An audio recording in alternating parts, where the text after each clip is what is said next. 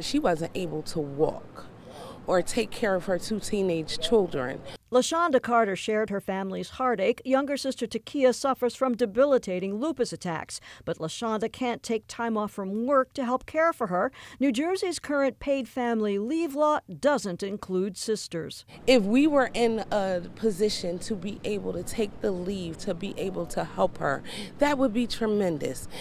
Sometimes that's all you have is those siblings as a family unit that needs to be there for one another. No one should have to choose between taking care of a loved one when they need us most or going to work to make ends meet. That's why a group of advocates called the New Jersey Time to Care Coalition today called on Governor Christie to sign A4927, a bill that would enhance coverage of New Jersey's paid family leave insurance law. Currently, the insurance covers children, spouses or partners, and parents.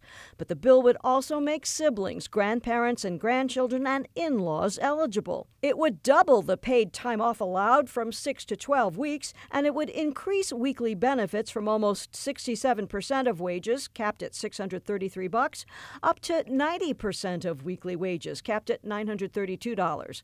Allison Peltzman says she wanted extra time with baby Beatrice. My body was still healing, and I felt I needed more time to learn how to become the mother of a newborn. The boost in wage benefits means more workers would be able to afford family leave. Jessie Burns says the current benefits just don't pay enough, and her family's hurting as a result. No one should be forced to choose between caring for their dying mother or bonding with their newborn daughter. But because of the low wage replacement and limited time allotted under the current family leave program, that is exactly the decision my husband had to make. New Jersey is one of 4 states that offer paid family leave. The others are New York, Rhode Island, and California.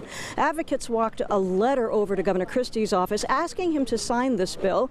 If he does, it would make Jersey's law the most comprehensive. New Jersey's law is paid for by an annual statewide payroll tax of $33.50 per employee, and it affects businesses with more than 50 workers.